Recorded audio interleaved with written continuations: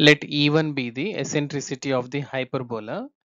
X square upon 16 minus y square upon 9 is equal to 1, and E2 be the eccentricity of the ellipse. X square upon a square plus y square upon b square is equal to 1, where a is greater than b, which passes through the foci of the hyperbola. If E1 E2 is equal to 1, then the length of the chord of ellipse parallel to the x-axis and passing through 0, 2 is.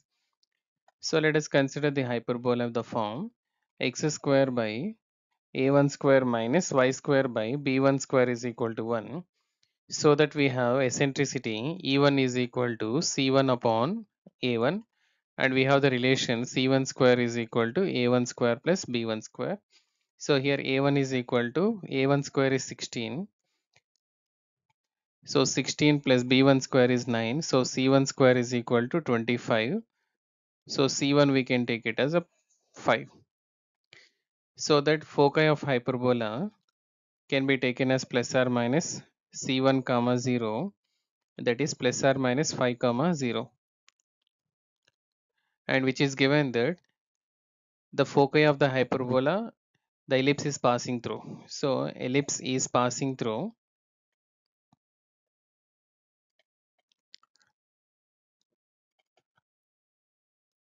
the points plus or minus 5 comma 0. So we can consider that this ellipse is having where a is greater than b. So the point is 5 comma 0 and 0 comma minus 5 comma 0 are the vertices of an ellipse. So we can say a is equal to 5. So when a is equal to 5 and the eccentricity E2 is equal to, so we have the relation E1 E2 is equal to 1. So E1 is equal to, and we got E1 is equal to here C1 upon, that is 5 divided by a1 is equal to 4. So 5 by 4 into E2 is equal to 1. So E2 is equal to 4 upon 5, and which is equal to C upon A. So here A is equal to 5, so which implies that C is equal to 4. So the ellipse equation C square is equal to A square minus B square. So we can write 16 is equal to 25 minus B square, which implies B square is equal to 25 minus 16, that is 9. So B is equal to 3. So we can consider here the B value 0 comma 3, and this is 0 comma minus 3. So the ellipse equation, we can conclude the ellipse equation as x square upon a square, that is 25, plus y square upon b square is equal to 9 is equal to 1, and the length of the chord which is drawn parallel to the x-axis and passing through the point 0 comma 2.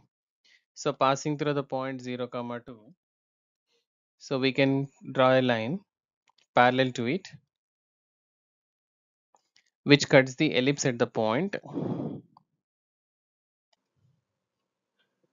So let us substitute y is equal to 2 here. So we have x square by 25 plus y square, that is 4 divided by 9 is equal to 1. So x square upon 25 is equal to 1 minus 4 upon 9, that is 5 by 9, or x square is equal to 25 5 times 125 divided by 9.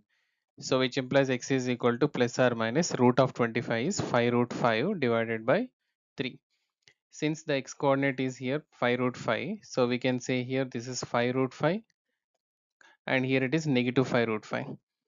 So the length of the chord, therefore length of chord, we can write it as 2 times of x, that is 10 root 5 divided by 3. So 10 root 5 upon 3, which is option D. So we can go with an option D.